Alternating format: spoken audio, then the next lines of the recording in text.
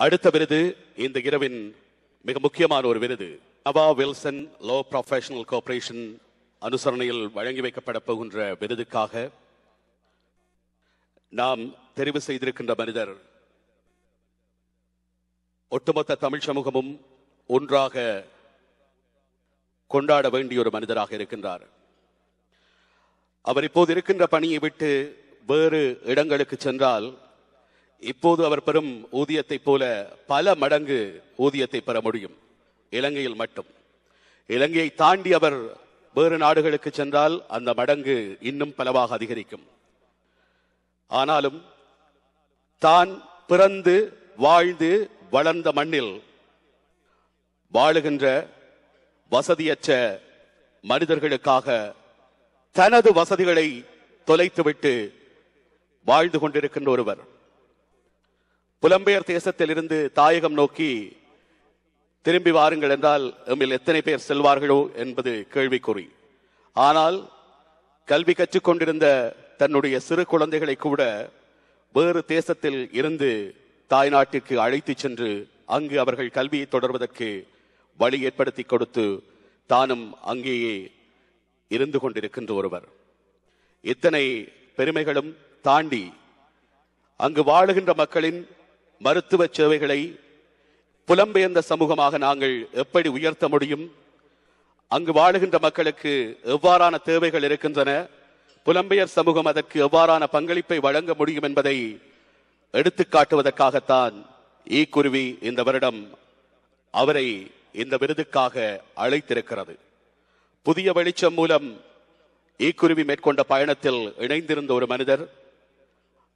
அவர் பற்றி நாங்கள் அறிமுகம் காண்பதற்கு முன்பாகவே அவரை கடவுளாக மக்கள் கொண்டாடத் தொடங்கி இருக்கிறார்கள் என்பதற்கு காரணம் அவருடைய தியாகம் மட்டுமல்ல, அவர் அந்த மண்ணில் எங்கள் மண்ணில் வழங்கி வருகின்ற சேவை. ஏதோ அந்த மனிதர் பற்றிய ஒரு காட்சி பதிவு உங்களுக்காக.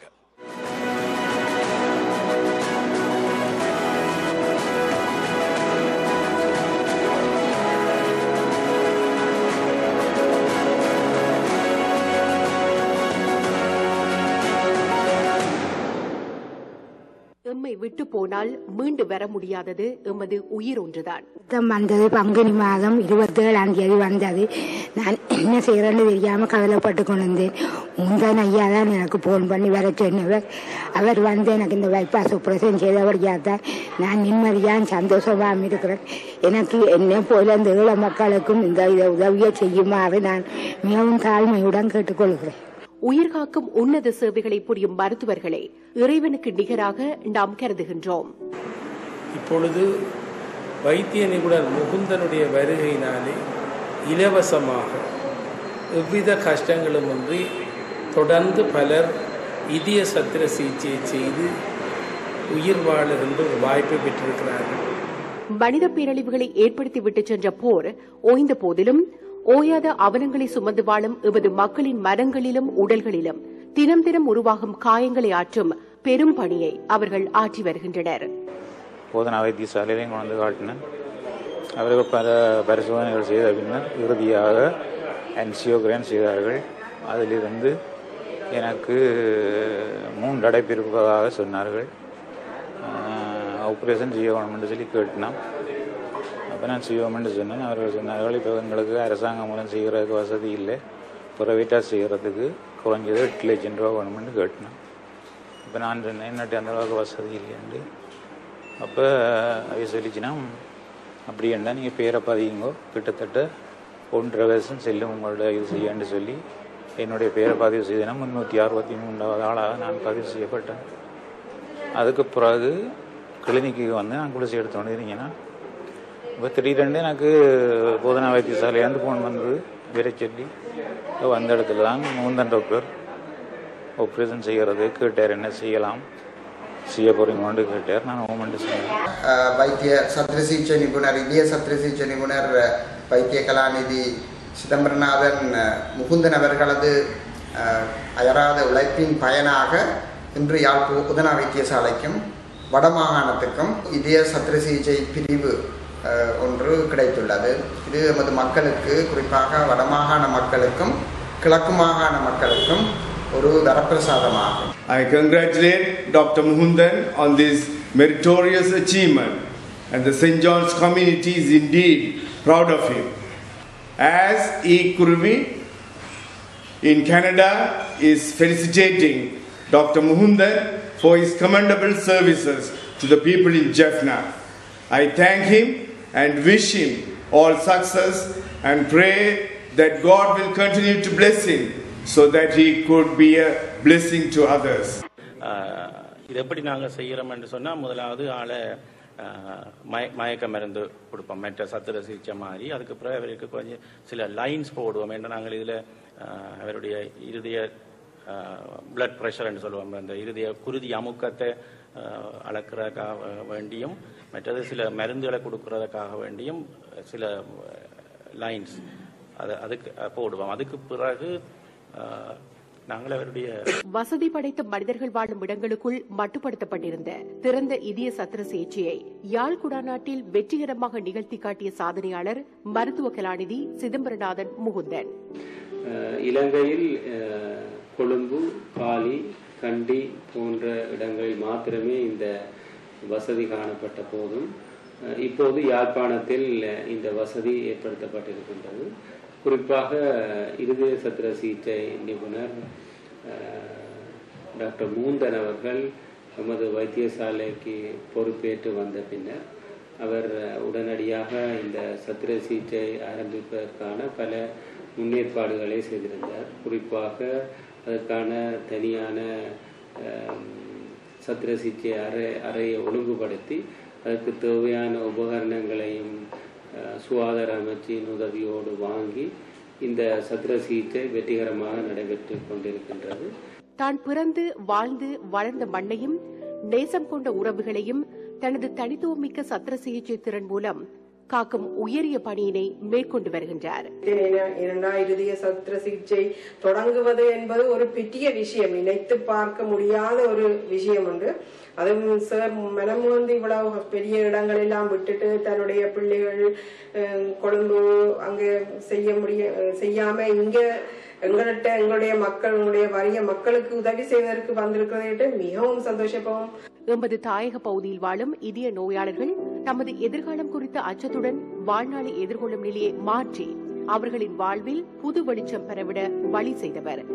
சாத்திரம் சொல்லுவதிலே சரி, வானியல் சார்ந்த விண்ணியல் சார்ந்த அறிவிலே சரி, முகுந்தன் ஒரு தனித்துவம் பெற்றவர். நான் அவரை, அதாவது அறிவாளிகள் பிறப்பதில்லை, அவதரிக்கிறார்கள் என்கின்ற நிலையிலேதான் நான் முகுந்தனை பார்க்கிறேன்.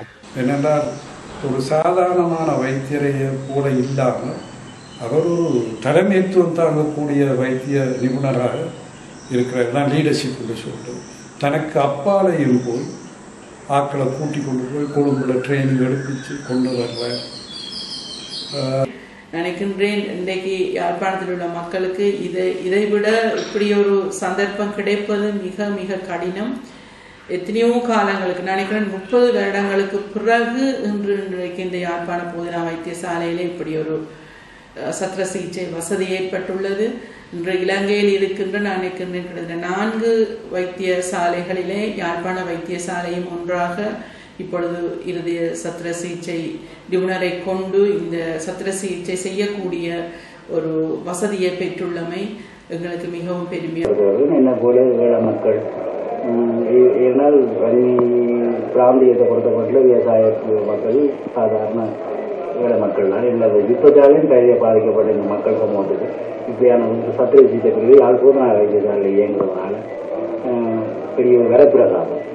பெரும்பரப்புறாமன்றதுன்னா உண்மையிலே கடவுள் நேர வந்திருக்கிற மாதிரி. யாழ் போதனா வைத்தியசாலையின் இதய சத்திர சிகிச்சை பிரிவின் தலைவர் வைத்திய கலாநிதி சிதம்பரநாதன் முகுந்தன் அவர்களுக்கு ஈக்குருவி அர்ப்பணிப்பு மிக்க சமூக சேவைக்கான விருது வழங்கி கௌரவிப்பதில் பெருமிதம் கொள்கிறது. தாய் மண்ணில் வாழும் எங்கள் மக்களுக்காக தன்னை அர்ப்பணித்து வாழும் ஒரு உயர்ந்த மனிதருக்கு இந்த விருதை வழங்க நவா வில்சன் லோ ப்ரொஃபஷனல் கோஆபரேஷன் நிறுவனத்தின் அதிபர்கள் இருவரையும் அன்போடு மேடை கலைக்கின்றோம். குபேஸ் நவரட்னம் மற்றும் ஸ்ரீமதி வில்சன் அம்மையார் ஆகியோர். இந்த விருதுக்குரிய மனிதர் வைத்திய கலாநிதி சிதம்பரநாதன் முகுந்தன் அவர்கள் இதோ மேடையில். எத்தனை சவால்களை தாண்டி இந்த மனிதர் தாய் மண்ணில் எங்கள் மக்களுக்காக தன்னை அர்ப்பணித்து வாழுகின்றார். இந்த சபை எழுந்து நின்று அவருக்கான மரியாதை செலுத்துவதற்கு முதலில் ஈக்குருவின் சார்பில் நன்றிகள். இதோ அந்த மனிதருக்கான கௌரவம் இந்த மேடையில்.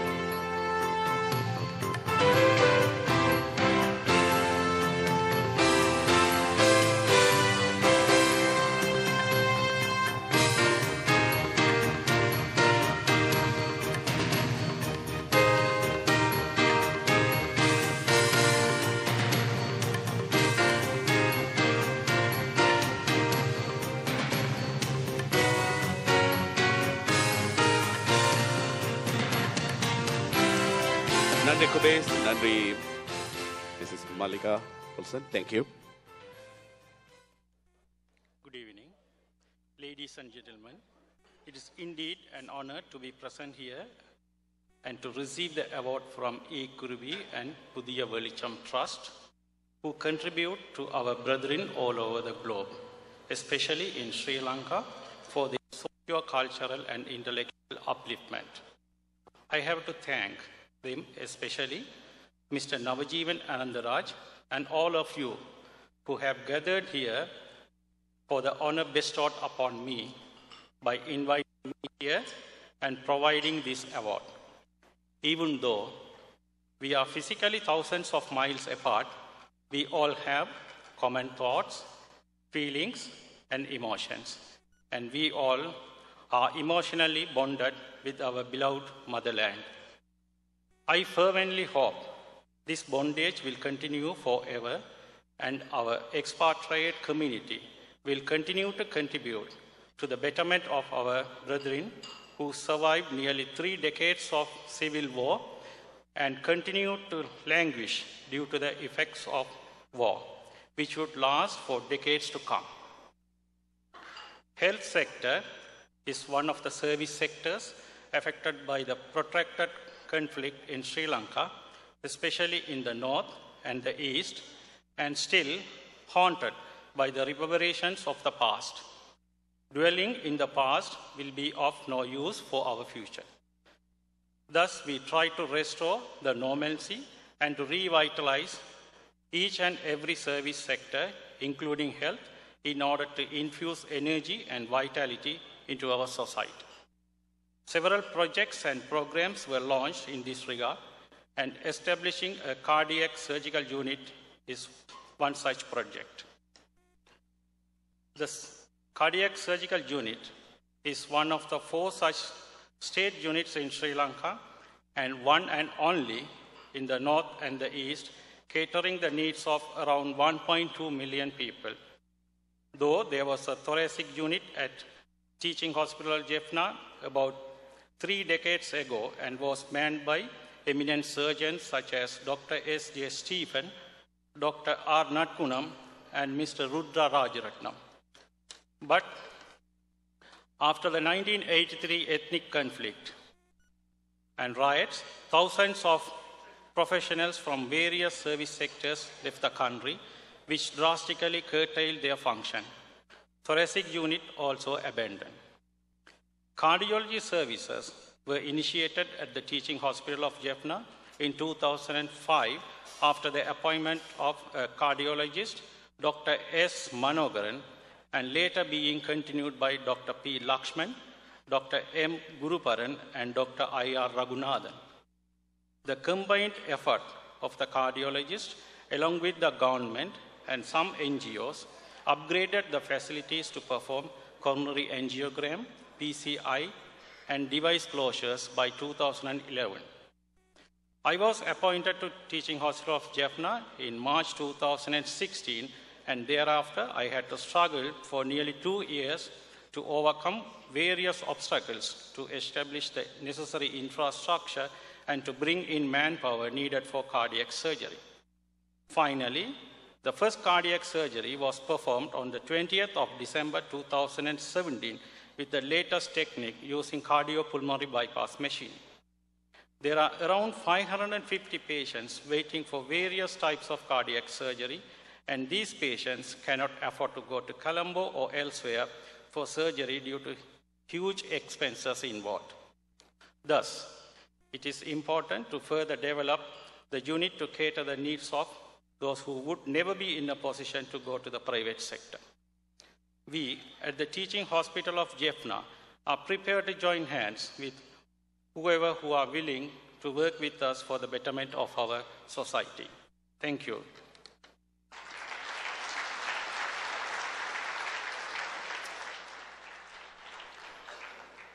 இங்கு வருகை தந்திருக்கும் அனைவருக்கும் எனது இனிய மாலை வந்தனங்கள். யாழ் போதனா வைத்தியசாலையின் இருதய சத்திர சிகிச்சை பிரிவின் ஆரம்பத்தையும் அதன் வெற்றியையும் பாராட்டு முகமாக இங்கு என்னை அழைத்து கௌரவப்படுத்திய ஈக்குருவி குழுமத்தினருக்கு எனது மனமார்ந்த நன்றிகளை தெரிவித்துக் கொள்கிறேன். மேலும் இந்த கௌரவிப்பானது எனக்கு மட்டுமன்றி இந்த இருதய சத்திர சிகிச்சை பிரிவை நிறுவுவதற்கு அரும்பாடுபட்ட அனைவருக்கும் கிடைத்த கௌரவமாகவே நான் இதை கருதுகிறேன்.